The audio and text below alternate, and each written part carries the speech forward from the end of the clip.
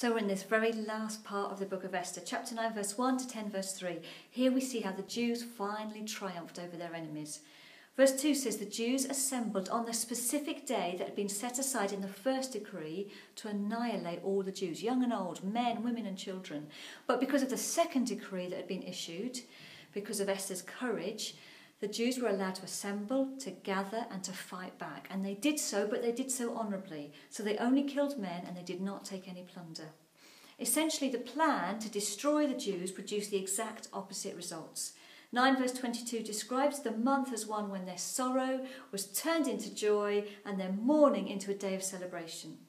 Haman's plan to spread hatred for the Jewish people and end in their total destruction recoiled back on him, and he ends up being killed and his 10 sons hung on the gallows.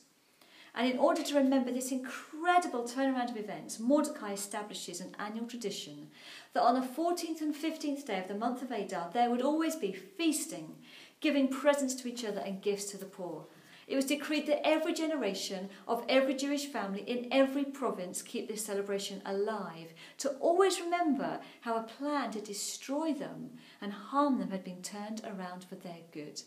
It reminds me of Genesis 50 verse 20 when Joseph says to his brothers, "You intended to harm me, but God intended it for good." You know, God is always able to draw a bigger circle around every event and circumstance and bring his good out of it. And the way that God acts and turns things around should be remembered corporately and should be remembered personally. It's worth keeping a journal, writing down all the answers to prayer, writing down all the ways in which God comes through for you, and then using those things to build trust and faith and hope and expectation of what God can do in the future. You know, hope is the joyful anticipation of good things. So chapter 10 ends with the recorded rise of power of Mordecai becoming second in rank to the king. And the last verse is a fitting tribute to a great man. It says, he was held in high esteem by his many fellow Jews because he worked for the good of his people and spoke up for the welfare of all the Jews. You know, when you are consistently committed to doing the right thing, to operating out of integrity, eventually you always gain influence.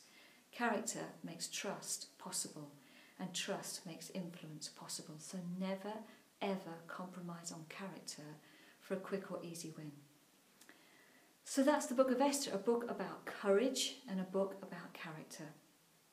It's worth thinking back over the book, the twists and the turns of the stories, and thinking, what does it show me about God? Maybe, what does it show me about myself? And what must I do? What must I change in the light of that? They're good questions to ask about this book.